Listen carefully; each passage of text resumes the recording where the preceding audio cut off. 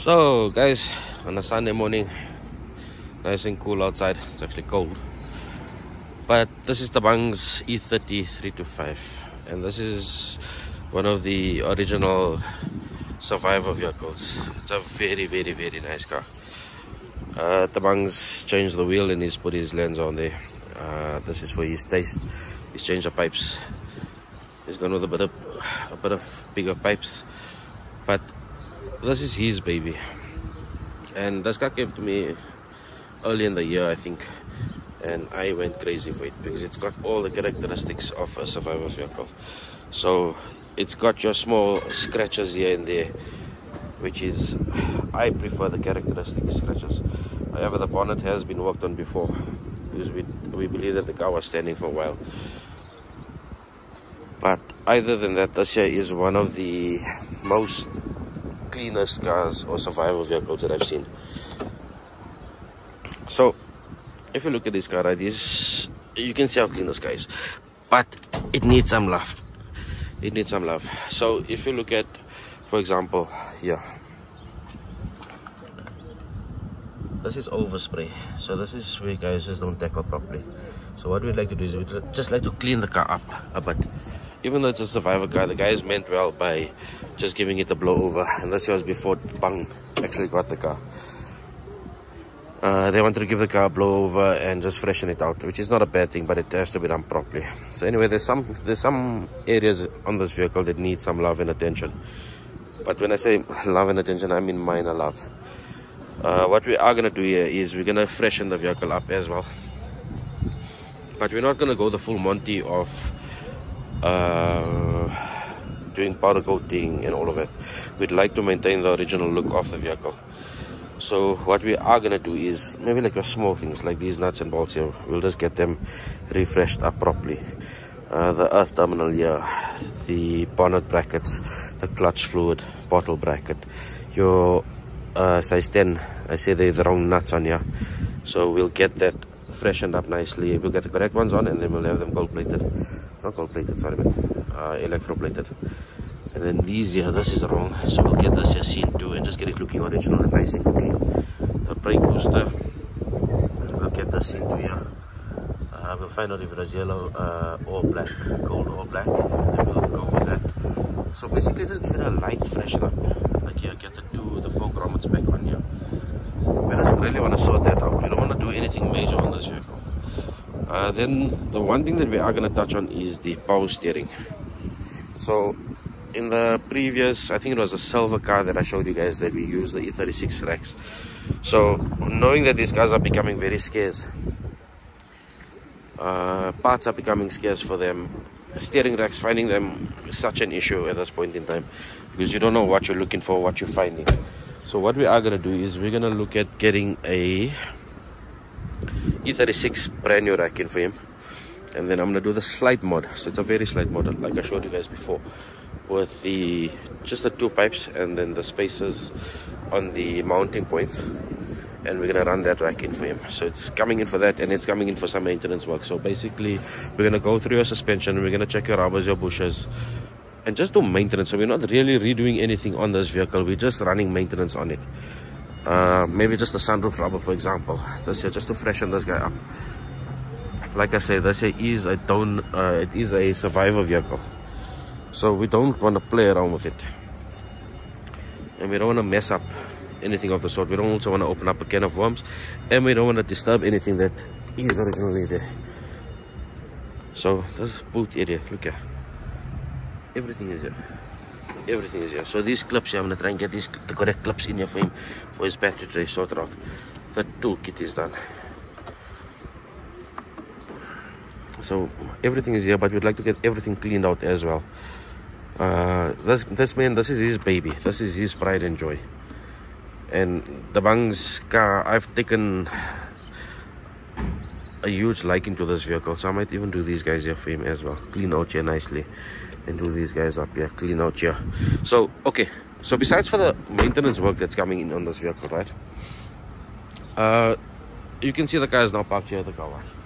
So this here is basically Ratical Inc's wash and detail center, and the detail center is going to open up hopefully by the end of the month. The wash is operational at this point in time, but the detail center is going to open up by the end of the month, and it will be a full-on Maguire's detail center. So currently we're only using Maguire's, but we will only be stocking Maguire's. We've had a meeting with them this week already. We've signed up with them. We're an authorized dealer, and we're looking forward to that, because yes, we send cars in for painting, we send cars in for the body, for paint stripping and all of that crap, and we leave it to everybody else to do our cut and polish. But I think now is the time that we actually take it upon ourselves and learn the different variations of paint, of the bonding, of what happens with cutting and polishing and detailing as such. So as you know, the restorations is a detail on its own. That's on another level.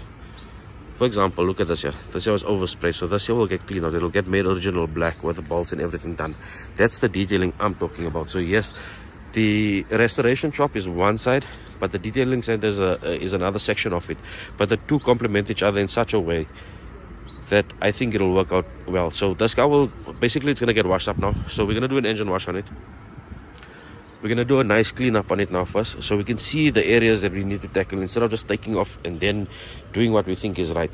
Let's first clean up, go through everything first. Let's see what look we have, and then we take from there. The only thing that I think I am going to powder coat is the airbox. I'm just going to freshen that guy up, but I'd like to get into, I would like to keep this car original as possible.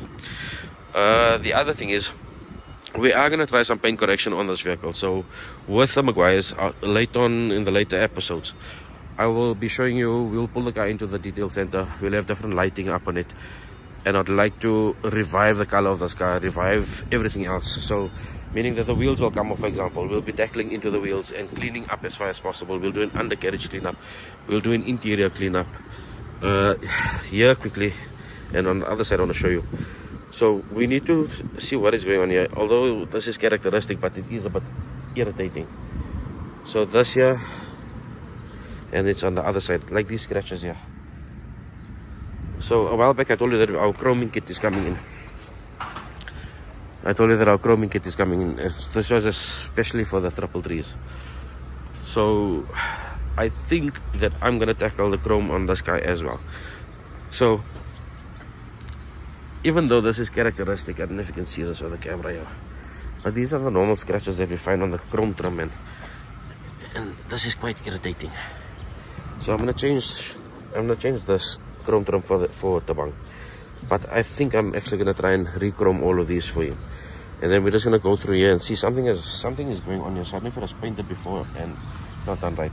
Anyway, for this guy here, we found a powder coating solution where we can go with a nice matte black. It's supposed to be satin, but the matte black powder coat is actually very close to a satin. So I'm going to try that on here, and that'll be part of our detail center as well. So it's not only just cut and polish and get the paint corrected nicely, it's fixing everything else. It's fixing everything else up that we need to get done. So yeah, this is the first video I'm doing of this vehicle. Hey, sorry, I almost got a nice fall here. This is the first video we're doing of this vehicle. Stay tuned for the next episodes. I will be doing I'll try and do a nice documentary or a nice video on the steering rack, more in-depth, to help those who have steering rack issues as well, to show you how simple it is, and I might try and put a package together for it. So stay tuned. Please like, subscribe and share our channel. Stay tuned for the updates, and yes, let's take it from there.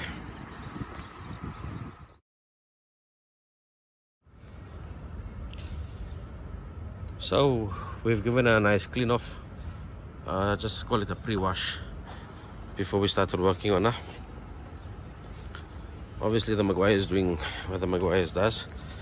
This car is shining, and this is just a basic wash that we've given it out today, but we've also done an engine wash on it.